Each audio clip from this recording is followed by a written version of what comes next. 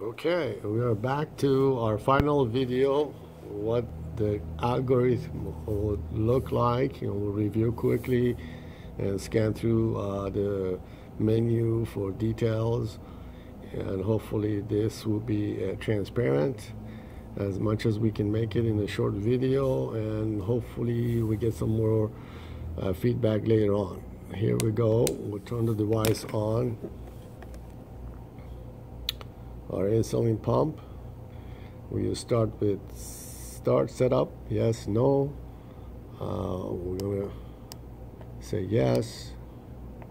Then, as usual, we're gonna go to date.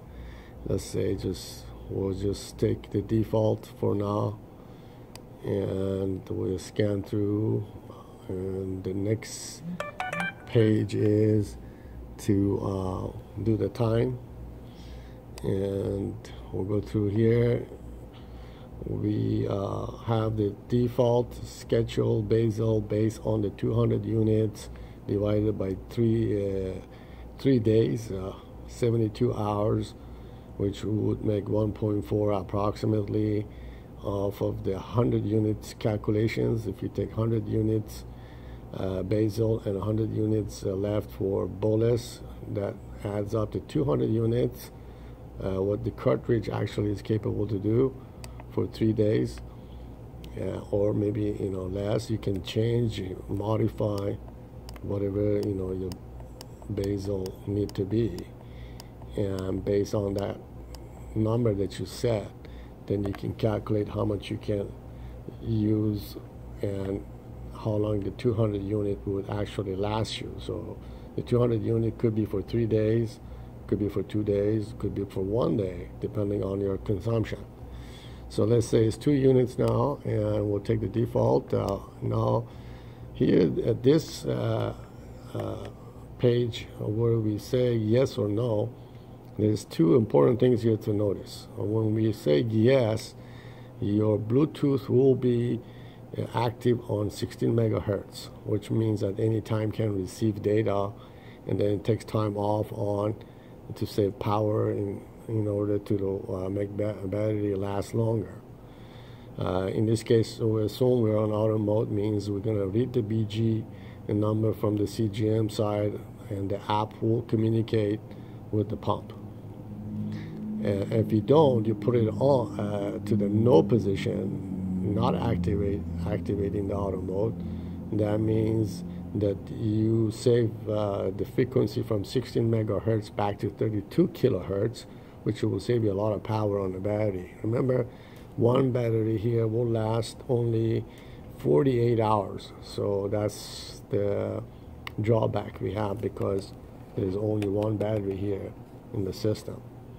We need to improve that. We need to add maybe more battery or different type of battery, so we can enhance the time that we need to stay on the pump without changing battery.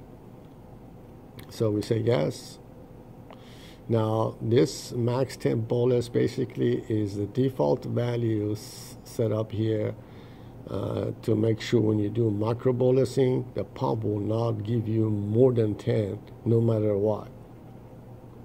And that's one feature that you can control, that for the safety purposes, the pump would only infuse a maximum amount of bolus at any time. I know 10 units is high, but you can change depending on your needs.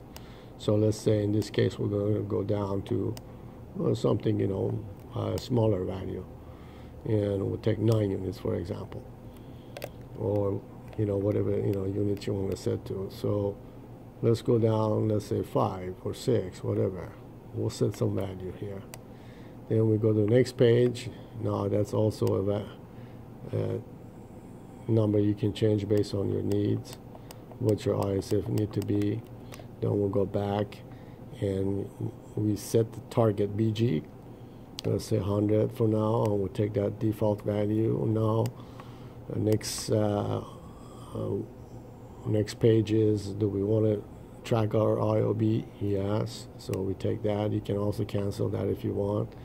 The duration in action also is, you know, something you would want to change, or whatever you think is appropriate for you.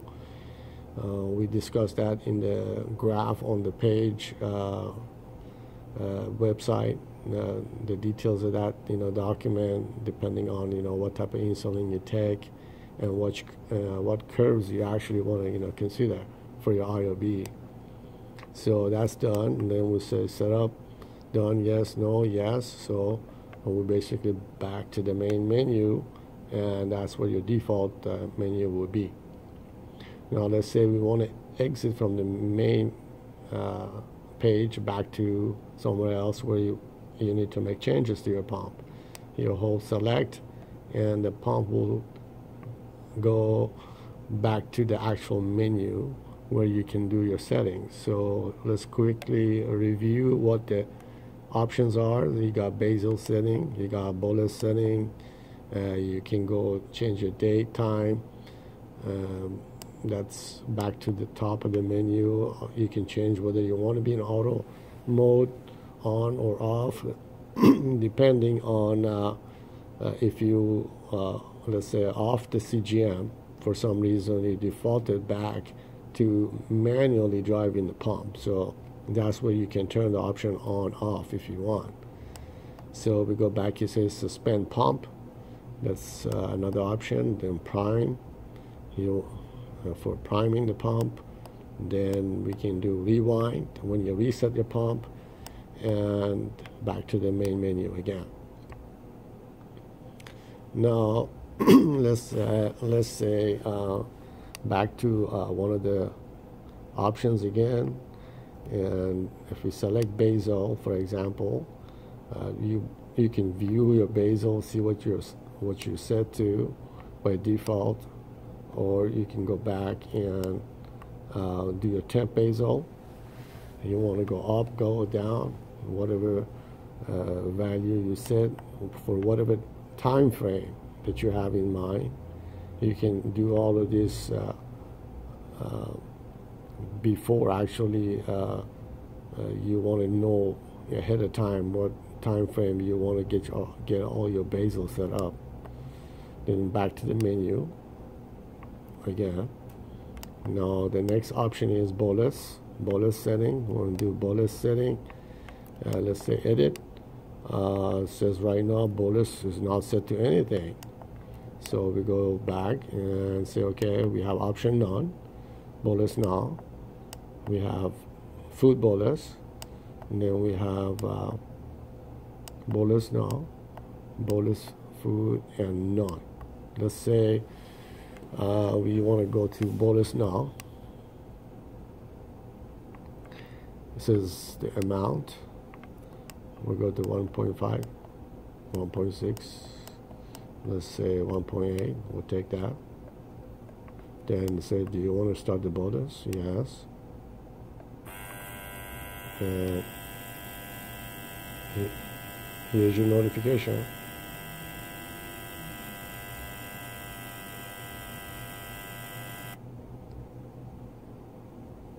So IOB showed up. That means that's what you put in the system. You put in the system 1.7 units of insulin. So you know your reminder here at any time. Now let's go back to the other options. Let's say you want to go back to bolus setting, edit. We do the edit. We'll go to bolus now. We'll go back to food, none. Let's say go back to food bolus. Okay, now you got to do your carb. Let's do your carb. Then let's go back to the carb mount. Then you go back, you do your numbers here. Then you go to the next page.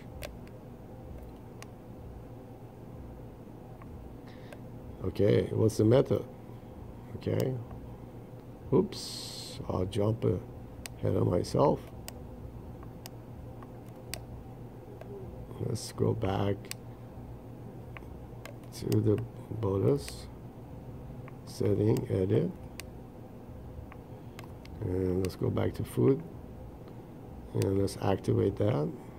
We know all of our settings is there, and then we'll say what method do you want. Do you want extended or normal? So let's say normal. And do you want to do it now? Yes. And here we go again. The B means bolus. So he's doing your bolus. You see your IOB went up.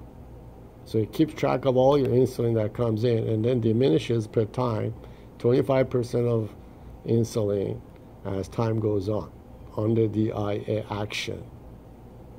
Okay. So let's go back.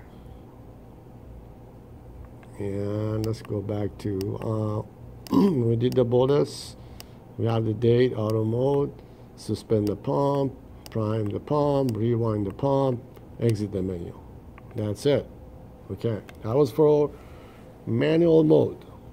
Now we want to go to our app. And here's our app. So let's see if we can fit it in the screen. This phone is big. We'll go bolus now. And it would ask for Bluetooth permission. Yes. Scan devices. We'll see our devices right here. Now we'll select the device. Now it says connect to the device. Okay, so it showed up. Now let's say I want to do one bolus from the cell phone. And here we go.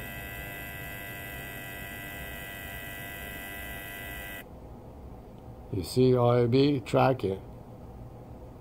Alright, let's go back here. And let's do a little simulation on your BG number from Dexcom.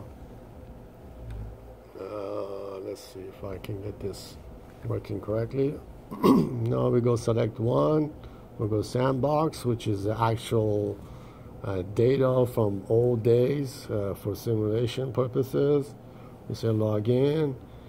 Contacts Dexcom. Here's the number came in G88, and here is BG88 and your IOB.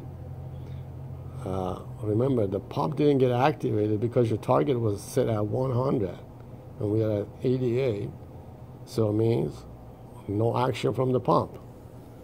And here we are, what our readings are. So this process will continue on as you wish. You're on closed loop system now. You're talking to your sensor and your pump is keep tracking of it. Let's do one more bolus for fun. So if I do another bolus. Okay.